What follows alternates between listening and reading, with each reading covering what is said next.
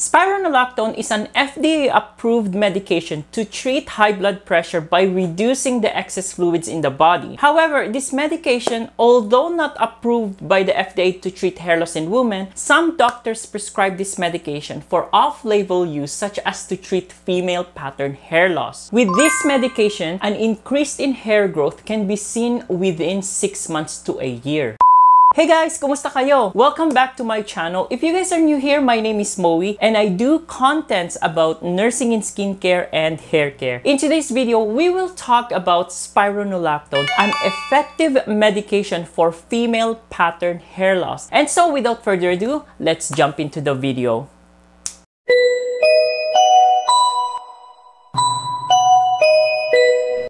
Spironolactone is an effective medication for female pattern hair loss, or that type of hair loss that is due to androgen or hormones. Spironolactone works by, reducing that excess male hormone that is contributing to the female pattern hair loss. A medical condition called PCOS or polycystic ovarian syndrome is a common female condition where an excess amount of testosterone causes cysts in the ovaries, and this results in irregular menstruation, weight gain, and causes hair thinning on top of the head. Guys, this medication is not over the counter, okay? This is prescribed by your doctor based on his or her assessment. If you're living in a country where some medications can be purchased over the counter, please, I am discouraging you from buying this medication over the counter, as it is not safe to take this medication without a doctor's assessment. Spironolactone is mainly prescribed to treat high blood pressure and patients with chronic heart failure to prevent stroke and kidney damages. In terms of hair loss, a thorough assessment is needed before your doctor can recommend you this medication, as not all types of hair loss is due to hormones or androgens. An example is a type of hair loss that is due to low iron. In this case, an iron medication is needed and not spironolactone. I did a video about early signs of female hair loss. In that video, I talked about things to consider when you experience early signs of hair loss. Go and check that video out. Just like any other medications, it comes with an undesirable effects. Because this medication is a diuretic medication and it will make you pee, this can cause dizziness, weakness, lightheadedness, nausea, feeling thirsty, etc. Spironolactone can also increase your potassium level, as this medication is a potassium sparing medication, meaning that the potassium is left in the body and does not come along urine. If you are planning to have a child, it is important that your doctor is aware, as this medication can cause abnormalities in a developing fetus. If you will be taking spironolactone for the first time, make sure to follow your doctor and or your pharmacist's instructions very well. Do not hesitate to ask them questions regarding the medication. If you are planning to take other medications aside from spironolactone, make sure that your doctor and your pharmacist knows about this. This includes medications such as minoxidil, as this medication is also a blood pressure medication. And by the way, if you're also taking herbal supplements, please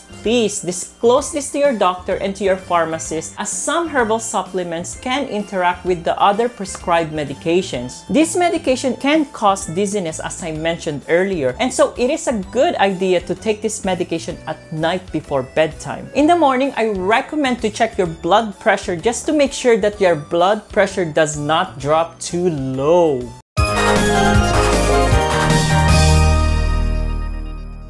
For hair loss, your doctor might start you on a 100 mg daily or even lower than that, and gradually increase the dosage depending on your doctor's judgment. Guys, seeing an improvement in your hair does not happen overnight, okay? It takes 6 months to a year to see a result. It is very important to take the medication on a timely manner, okay? And to comply with your doctor and your pharmacist's instructions. If you do not see an improvement within a year, let your doctor know so he or she can reassess your medication and to try a different approach of treatments. So there we go, guys, with another nursing and hair care. I hope that you enjoyed and learned something from this. If you guys have any questions or suggestions, please leave it in the comment section down below. Follow me on my Instagram and Facebook page, as I am pretty active on those platforms. Thank you guys so much, and I will see you again in my next video. Bye bye.